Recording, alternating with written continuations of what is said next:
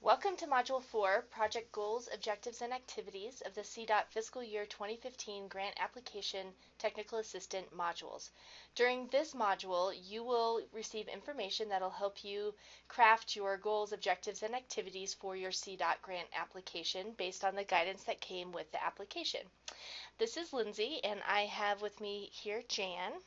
And we have been role playing a little bit with a county called Fake County and walking through how we would go about the thought process in designing basically an outline for writing our grant application based on what project we identified for this fake county. So we'll continue that discussion in Module 4.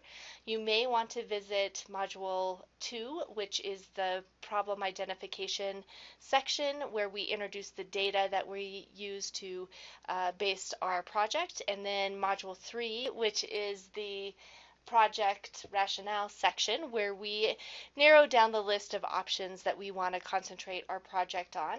And now we'll get started with project goals and objectives and activities. Hi, Jan. Hi. Hi. So I guess we're ready to get started with these project goals, objectives, and activities. You can see here from the guidance that come with the application that this section is 20 points, which is a lot of points for this section, and it gives some really specific criteria and explanation about what the difference is between goals, objectives, and activities. So I thought maybe the first thing we'll do is read this through pretty carefully, make sure that we understand what the difference between those things are, and then we'll look back at our project rationale that we developed during our last module and then figure out how we go from there to writing goals, objectives, and activities. Does that sound like a plan? It does. Sounds good. Jan, why don't you walk me through what goals mean? The goal is a broad statement about what the program expects to achieve. The goal is the description of the final anticipated outcome or result. So, for example, it could be reductions in deaths or injuries due to motor vehicle crashes for a particular population. So for this project, it says we're writing 1-year goals, and up above there, when it's giving us the instructions, it says we have to identify at least one goal. So we don't need to do much more than that.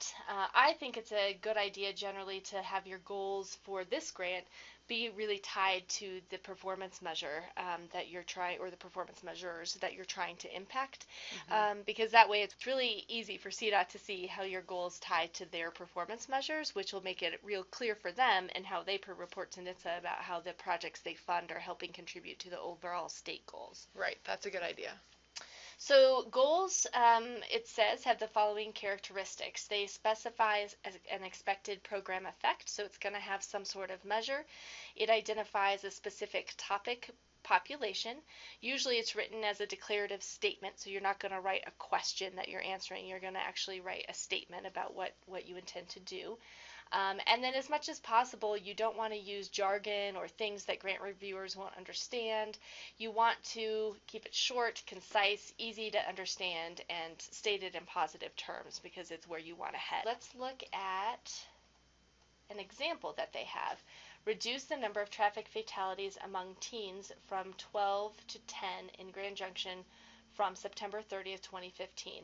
So you can see here that this must clearly be related to a couple of performance measures that I remember from the earlier sections. One, just an overall reduction of traffic fatalities would help CDOT achieve its state level goals. And then this is specifically mentioning a target population of teens, which might also relate to the young driver measure on there as well.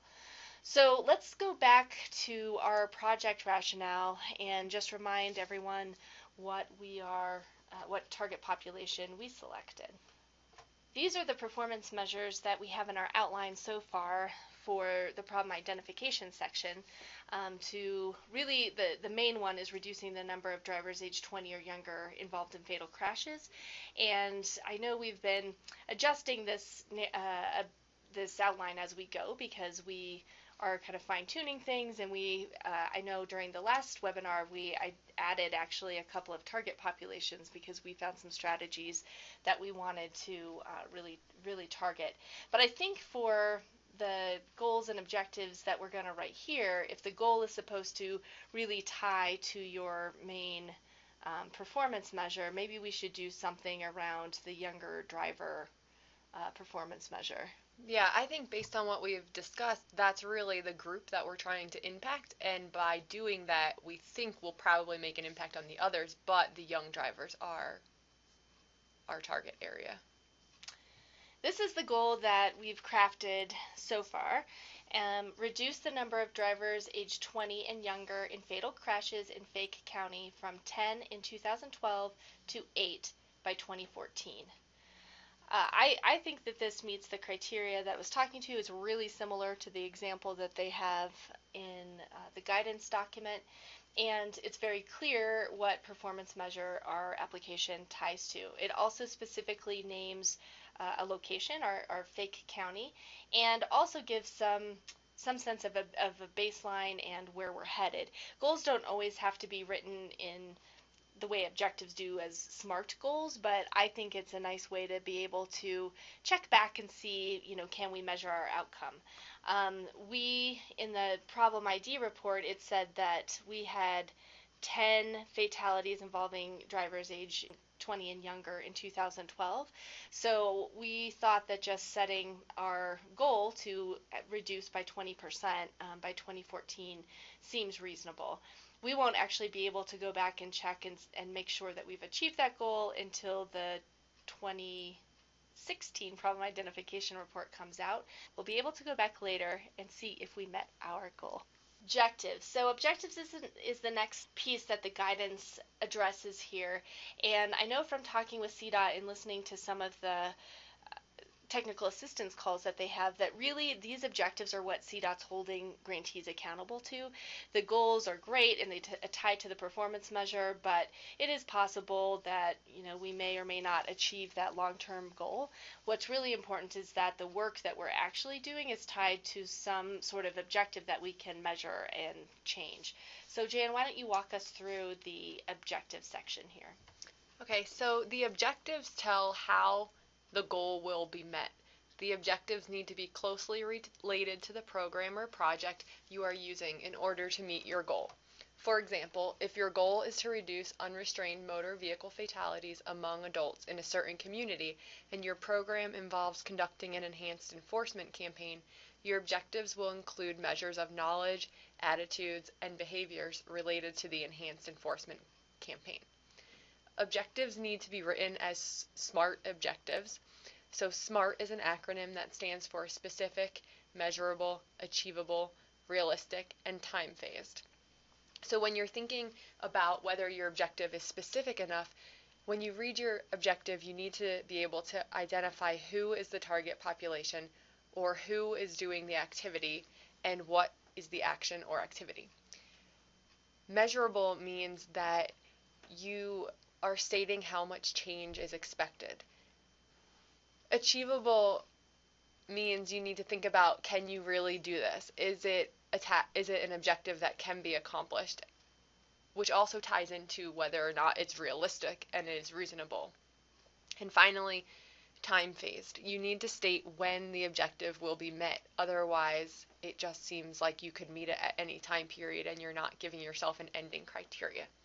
So in the guidance, CDOT has included a format that might help you write your SMART objectives. They tell you that you're trying to increase or decrease the count, rate, or percent of a subpopulation, specifying what the measure is in a geographical region from a baseline to a goal by a specific date. So, for example, you might want to increase the percent of teen drivers wearing seatbelts in Grand Junction from 79% to 83% by September 30th, 2015. It's kind of like SMART objective Mad Libs. That's right. And if you look at the example, the colors tie to the pieces of the Mad Lib that you're filling in. I think this is a great formula for us to try to use in our Fake County. Just to remind ourselves what our project rationale was, we decided on a three-pronged approach to really impact teen driving fatalities, basically. So we want there to be some sort of teen component and parent component and a law enforcement component. And then we jotted down some ideas that we might be able to look at here. So I think we can use this information as we look at our objectives. And then we have to remember that all objectives that we write have to relate back to our goal. So we can't write objectives on distracted driving, for example, unless it has something tied to our goal, which is teen drivers. So writing about distracted driving for older adults wouldn't really fit under this goal. So I think for us, we just have to make sure to keep it tied to this GDL kind of concept that we explained in the rationale.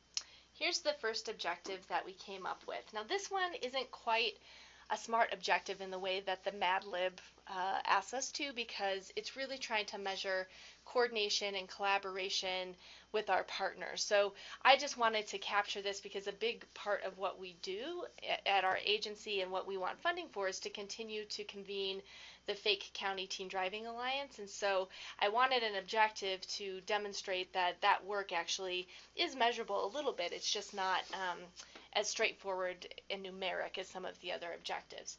So in order to conduct all of our activities that we're going to have through the rest of our project, we really want the support of everyone. So we wrote this objective: increase levels of coordination and collaboration to support the implementation of evidence-based programmatic and policy strategies related to reducing teen motor vehicle fatalities among Fake County Teen Driving Alliance members by September 30th, 2015. So it's a little long, but I think it packs a lot of information in there, and I think it highlights a couple of key words that CDOT will really like to see. That we're increasing the collaboration and coordination of the people in our community that work with us on this issue to support evidence-based programs. So we really want to stress that we're not just meeting to meet, we're meeting to really get their help to support. We're trying to get their help to really support the evidence-based strategies that we're going to implement. That makes sense. And by putting the September 30th, 2015, we're saying that we will be able to show this increase by the end of our grant cycle. Now, when we talk about the evaluation section, which is next, we'll have to think about ways that we might be able to measure people's involvement here, because we're not clearly specifying a measure here. We indicate that it may be some measure of coordination and collaboration, but we haven't really articulated what that is in this objective. It's okay. It's not the best objective in the whole world in terms of a SMART objective, but I do think it meets most of the criteria in terms of being specific and time-bound and those types of things. So let's look at our second objective, which these are going to relate to our components of our program. So you mean that'll be that we have an objective for teens and one for the parents and one for law enforcement? Exactly.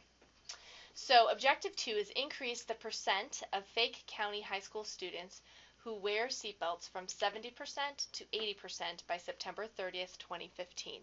So if you remember back to when we were writing notes in our problem identification section, we mentioned that we did seatbelt surveys last year and at 5 different high schools, and 70% was the average or the collective seatbelt use rate for those across those schools. So we thought that maybe it was reasonable. Yeah.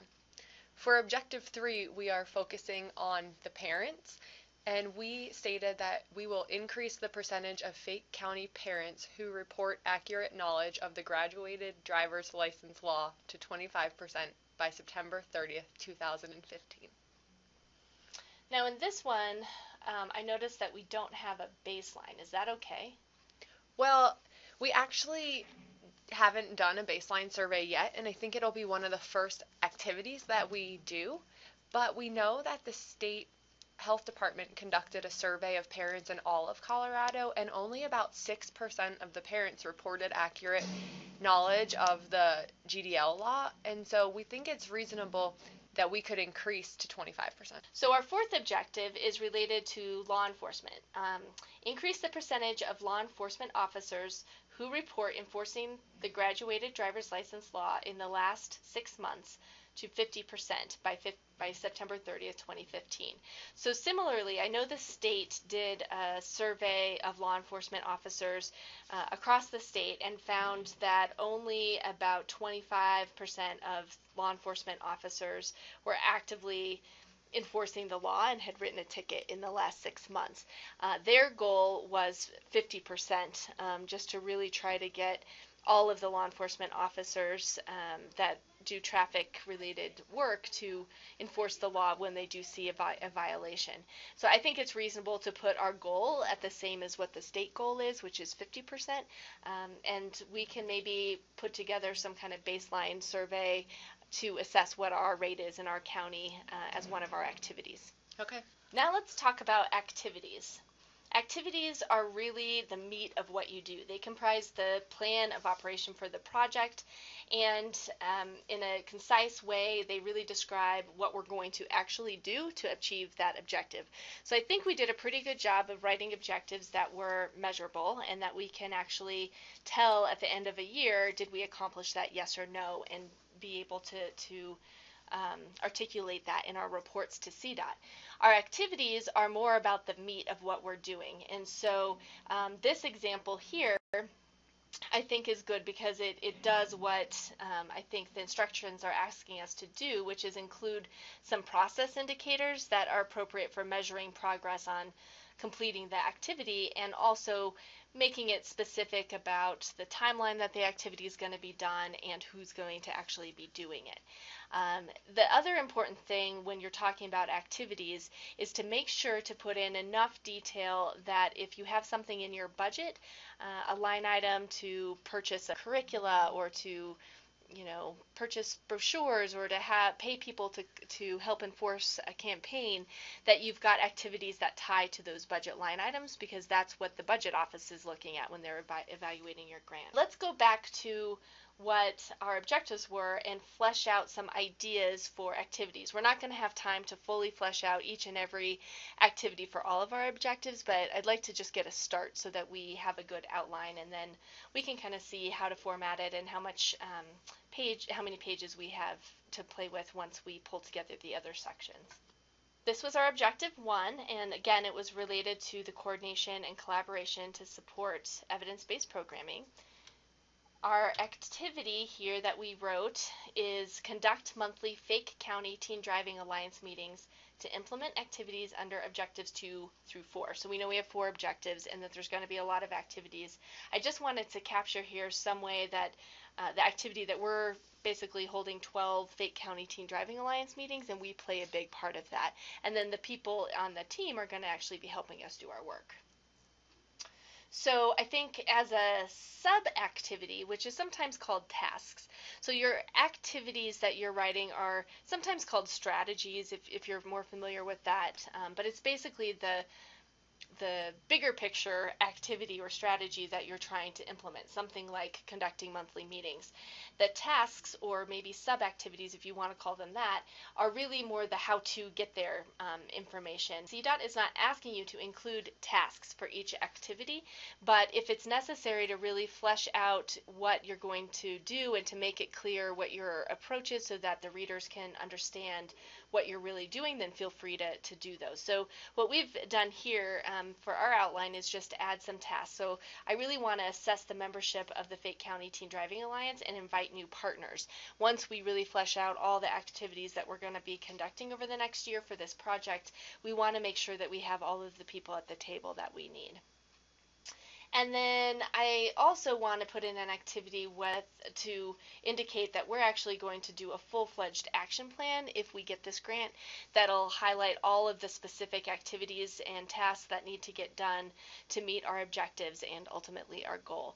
And we want to also identify in this action plan that we'll create who's doing what and how this will all play out, whose responsibility, because we want to divide the work among our coalition members.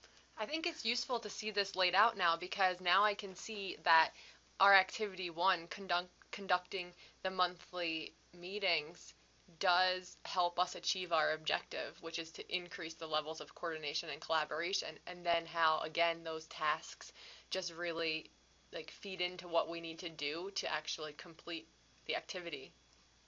I agree, and I think the other thing that we heard in Module 1's webinar around tips for grant writing in general is we really want to make the numbering logical for these objectives and activities. So we have objective 1 and then activity 1.1, which means it's goal 1, activity 1, and then our tasks are named similar where we have 1.1a, so that if we ever wanted to visit this later, it's really easy to say all of these things relate to objective 1, and not have to go back and say, now what one does that tie back to? So I think that'll help us from an organizational standpoint. Let's look at objective 2. So this is the one around increasing teen seatbelt use in Fake County. This time we tried to just write activity. So rather than call them tasks, we called them activity, and then we actually made some sub-activities. So the main activity that we want to do is between January 1st, 2015 and May 30th, 2015, so that's the 2015 school year. The Fake County Teen Driving Alliance will hold a 12-week seatbelt challenge between 5 Fake County high schools. So that's our main activity. And so obviously it's kind of implied that that high school challenge will involve seatbelts, which will give them the tools they need to hopefully increase that seatbelt use rate to 80% like we specified. In order to get there, I just started a short list of activities. Obviously, this is a major undertaking, and we might end up needing more activities than this, but just to start, we need some agreements with the county high schools that they're going to participate, and we also want to make sure that we highlight here for CDOT that we're going to do pre-post seatbelt observational surveys so that it really calls out how we're measuring our outcome. This is all making much more sense to me now. We also mentioned about teens, though, that we were going to look at the curfew, I think. Were we going to try to enforce the curfew for the teens? Is that part of our objective? Oh, we did say a couple of things. So our main idea was to look at the curfew, to look at GDL passenger restrictions, and then these seatbelts. But I can't think of a really great way to measure how we can measure passenger restrictions and curfews. I'm wondering if we could incorporate those elements so still that piece of our rationale could stay in there, but we need to maybe rely on our law enforcement partners to do that more enforcement piece. That makes sense. And we also seem like we have, a big enough undertaking here just focusing on the seatbelts. Right. And I also heard that in Module 1, too, that sometimes, people make a mistake by taking on too much in their project, and then it's not the right amount of work for the right amount of budget. And so I do think we need to be mindful that we're scaling the projects appropriately. So I think if our seatbelt challenge really focused, or our high school challenge really focused on seatbelts, then that would really help us do that. Okay. For our objective 3, we are trying to increase the parents who report accurate knowledge of the graduated driver's license law. The activity under objective 3 that we've created is that as a part of the 12-week high school challenge at the 5 Fake County high schools, students will recruit their parents to complete the online parent GDL course. So we think that by the teens needing to recruit their parents, the parents will take the course for their teens, and while doing so, it will increase their knowledge.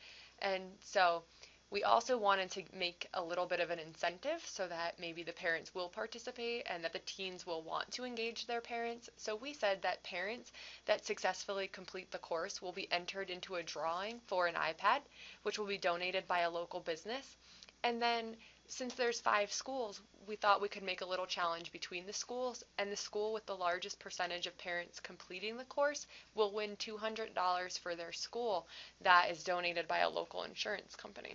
That's great, and this is a clever way to add some more information just to help the reviewers get some context to what you actually plan to do while still stating your activity pretty simply. So that's why, I'm guessing, why you set it off in italics is just so that it's makes it clear that your actual activity is that first sentence there, and then the things in italics are just explaining more detail about what's happening there.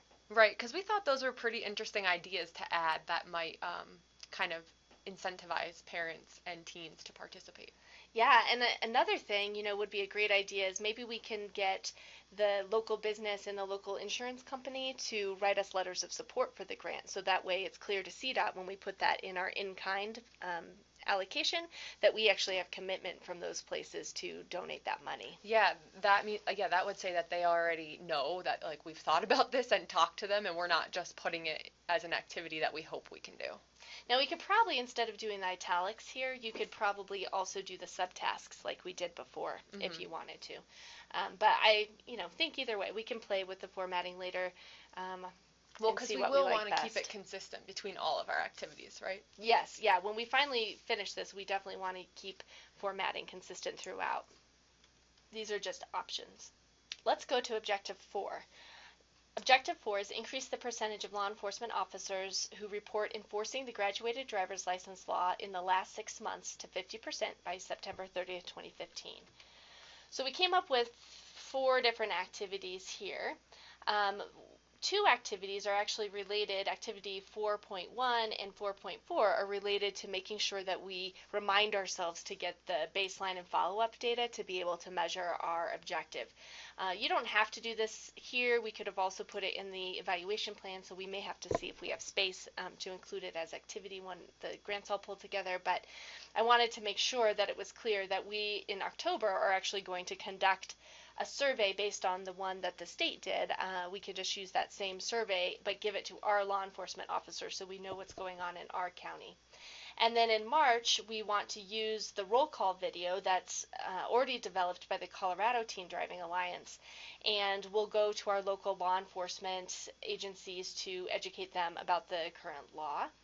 And then between January 1st and May 30th, we want to partner with the Fake County Police Department to host high visibility enforcement campaigns at our 5 Fake County high schools that are participating in our high school challenge. So that just addresses the issue that we had earlier around wanting to really, enforce the passenger restrictions and things like that, but we couldn't really figure out how to do that with our challenge from our perspective, but I bet our law enforcement officers can help. And then again here we added some clarifying things just to make sure that CDOT knows that we do plan to follow the best practice information around high visibility enforcement campaigns, although these have done most frequently with impaired driving and other speed and other types of enforcement campaigns. I think the thing that makes them work is that they are advertised in advance and people kind of know that they're coming. And then we thought that just to gain support for the school, because the schools may be hesitant to invite us in if they think their kids are going to get a bunch of tickets and that might be disruptive, that we'll actually not give tickets, but the police officers will, give a warning, or maybe we could even put something in there for them to reward people who are doing the right thing. Oh, that's a good idea. I like that. So we might decide to put that in later.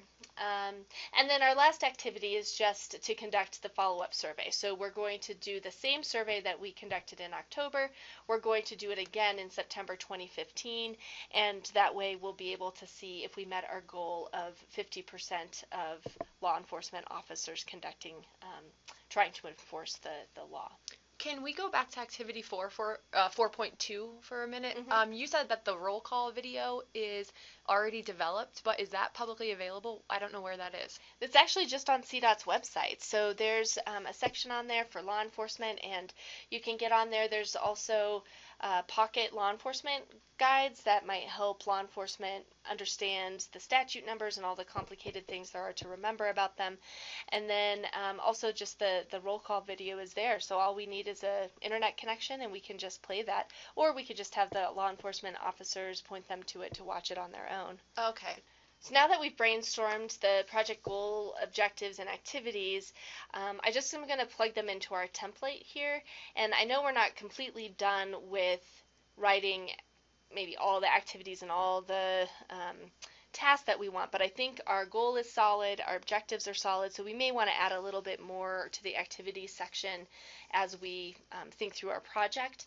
And these are just examples, but the nice thing is about this section is this really is all your project goals, objectives, and activities section needs to look like.